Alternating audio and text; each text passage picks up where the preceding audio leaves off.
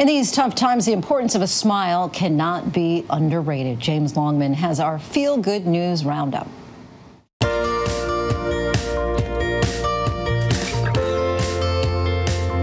Hi everyone.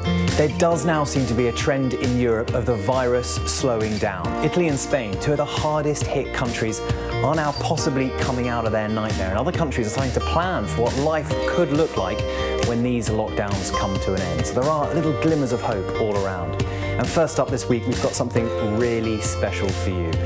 Naomi Raplensky is 101 years old. She lives in New York with her wife, Eva. She's a poet, and boy, have they had a life. Who better to speak to for inspiration than someone who's lived through the Spanish flu, the Great Depression, and the Holocaust? I got the chance to speak to her, and it was truly an honor. I would say, do your best to be honest and caring for others. Can you talk to me about the power of poetry? Because I know you are an amazing poet. Poetry is great, and we need more of it. We need more of it in this life. It's part of me, so can't really separate them. And she also read for us one of her poems. This is an old poem of mine, Housing Shortage. I tried to live small. I took a narrow bed. I held my elbows to my sides. I tried to step carefully and to think softly and to breathe shallowly in my portion of air and to disturb no one.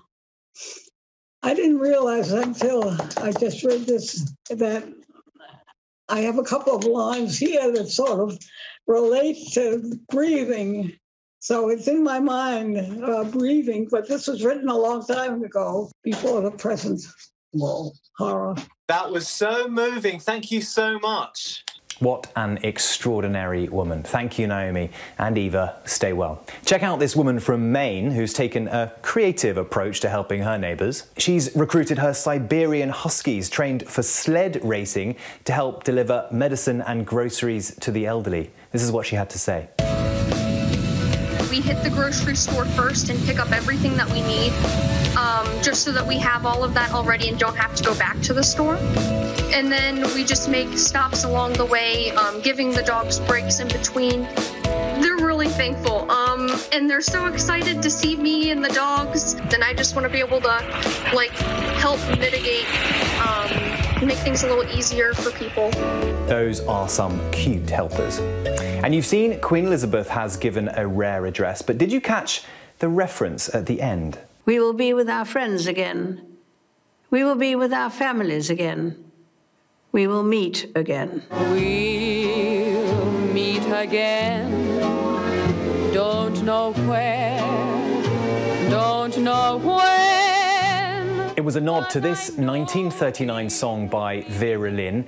It was popular during the Second World War, with soldiers going off to fight and the families waiting for them back at home. It was a powerful way to invoke that wartime spirit, as she recalled her first speech alongside her sister back in October 1940. We as children spoke from here at Windsor to children who had been evacuated from their homes and sent away for their own safety. Today, once again, many will feel a painful sense of separation from their loved ones. But now as then, we know deep down that it is the right thing to do. And finally, I wanted to leave you with a poem. It's called These Are the Hands, and it's by a British writer, Michael Rosen. He wrote it to celebrate the UK's health service a while back, and I think you should hear it now. These are the hands that touch us first, feel your head, find the pulse, and make your bed. These are the hands that tap your back, test the skin, hold your arm, wheel the bin, change the bulb, fix the drip, pour the jug, replace your hip.